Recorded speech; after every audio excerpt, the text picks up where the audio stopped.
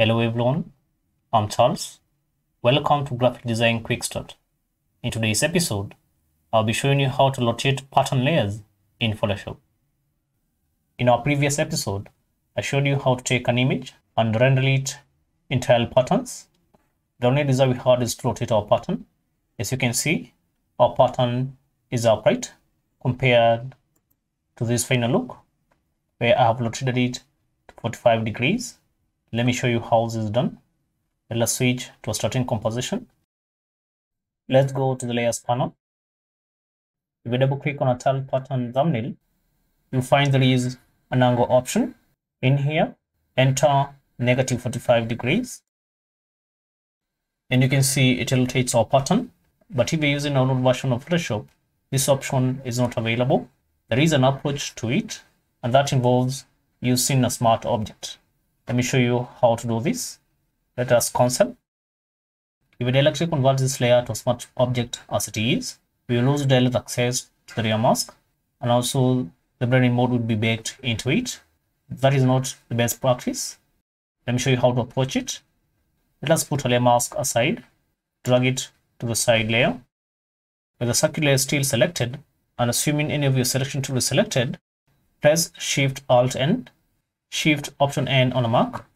That will switch the layer's blending mode to normal, or you can manually change the blending mode on the top left corner of the layers panel. Go to the layers panel layout menu, convert to smart object.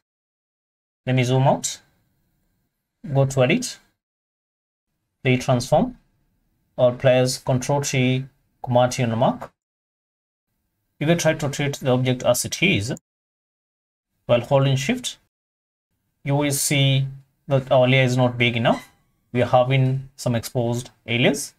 If we scale it at this point, we will increase the size of the tile patterns, which we don't want. What we should do is edit the smart object directly. Double click on the smart object.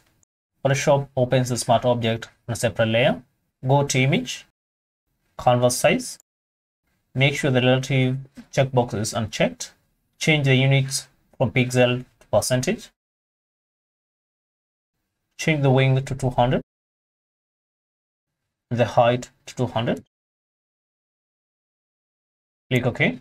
Let us now close the smart object. Click Yes to update our working composition. Save and mark.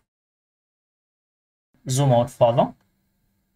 Now you can see our tile pattern is much bigger. Let's rotate our pattern. Drag at the outside of the handlebars. Hold Shift till the angle value up here is negative 45.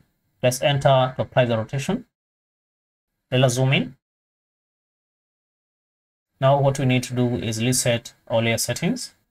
Go to the layer blending modes. Switch it from normal to multiply. Let us drag back our layer mask. And there we have it. And with the help of a smart object, our dynamic tile pattern is rotated. That's it for today. Like, share, and consider subscribing to our channel so that you don't miss out on our next episode.